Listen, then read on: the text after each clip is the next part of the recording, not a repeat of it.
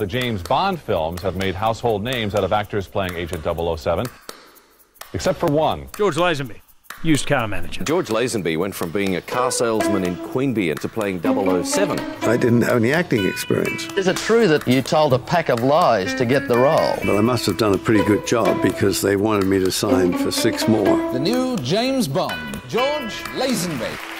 I turned it all down.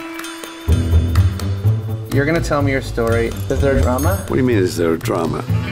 Drama all my life. Is there romance? Yes. Is there romance? Is there comedy? Yes. Sex? A little. Drugs? Drugs, yeah, a little. Violence? A little. Are there twists and turns? Yes. How much of this story is true? Hey, how can I remember it if it wasn't true? You're an idiot. You really are an idiot. George?